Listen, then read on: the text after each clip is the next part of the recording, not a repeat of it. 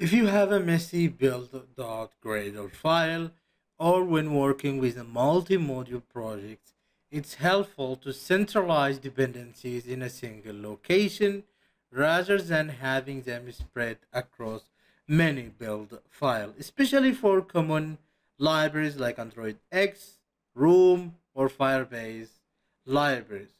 Let me show you how you can keep your dependencies organized and neat in a single location. Let's take a look at this mess. I have my build.gradle file. I have the retrofit dependencies right here. We have the room dependencies, and I also can have Firebase dependencies, health, dagger, and so on. So every time you add a dependency to this build.gradle file, it grows and grows, and it will become harder to maintain. A good thing to do is to create a dependencies.gradle file, and this will be centralized file where all of your dependencies will go. So how we can create it? Right click on your app, folder, new, file, and call it dependencies.gradle. And hit enter. So basically in this file, we will export the dependencies. So go ahead and create an extension block, and inside it you can declare your dependencies. Let's get back to my build.gradle and let's take a look at the retrofit dependencies. The first thing we can do is to extract this common version number. So let's go ahead right here and extract it. I will call it retrofit version 2.9.0. And let's go ahead and create a retrofit dependencies array. So this is a kind of a group. You can group your dependencies together. You will put the retrofit dependencies inside an array, the Firebase dependencies inside an array, the room dependencies inside an array, and so on. How we can declare it? Let's call it retrofit dependencies, and it will equal to square brackets, and inside it you can declare the dependencies for the retrofit.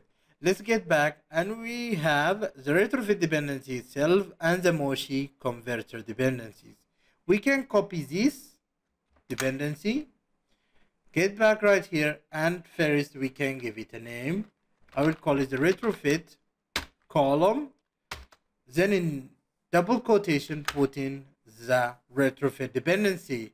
Since we have this version number right here, we can simply concatenate it inside using the $ and the curly braces, and then type retrofit version. So now we have the retrofit dependency itself. Put a comma, and let's get back to our file. Let's go ahead and delete this because we will not need it. We also have the Moshi converter. Copy it, and here we can declare the Moshi dependency and paste dependencies, put in the version number, retrofit version. We can get back to our build.gradle and delete this. Let's do the same for the room dependencies. We have a common version number 2.3.0. Let's go ahead and declare it right here, room version, and it will equal to 2.3.0. And also we can create a group or an array for these room dependencies. I will call it room dependencies, and it will equal to square brackets, and inside these brackets we can define the room dependencies. So now we have the runtime. I will copy it, and I will call it runtime column, and paste in a double quotation the dependencies, concatenate the version number, room version, put a comma, and let's go ahead to my build.gradle, delete this. So now we also need the KTX I'm gonna copy it, KTX support. I will call it KTX room KTX column, and then I will paste in the dependency, use the version room version, comma again. Let's go ahead and delete this. So now we need the RX Java 3 support. Copy this, and inside it I will call it room RX and paste in the dependency, concatenate the version number, $, curly braces, room version. So now we have the dependencies organized and neat. We have the retrofit dependencies right here, and we have the room dependencies right here. One quick thing, make sure you don't use dashes. So call it room KTX, room RX, and click sync now. Now we need to import this file because we will need these dependencies that are here. So how we can import it? Just after the plugins block, you can apply from and type in the dependencies.gradle file. Make sure you spelled the name of the file correctly. Click sync now.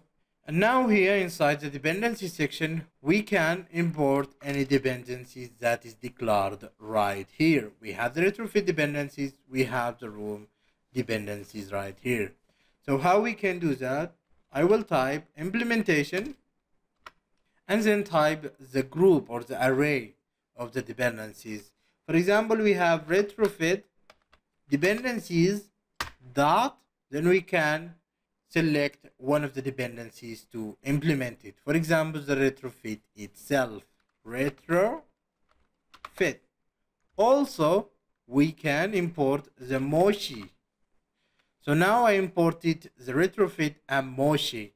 Let's go ahead and implement also from the room dependencies. We need to import, for example, the runtime. Runtime. So we type the dependencies group, and then you can access specific dependency in this group. Click sync now. So now we can try to use, for example, retrofit in our main activity to make sure the import is successful. I will start typing retrofit, and as you can see, we have the retrofit class right here. So this means we have successfully imported the dependencies, and this is how you can keep your dependencies in a centralized file and keep them organized. If you have any question, feel free to ask me in the comment section below. And if you like the video, hit like and subscribe to the channel. Make sure to ring the bell to get all the notifications. Have a nice day.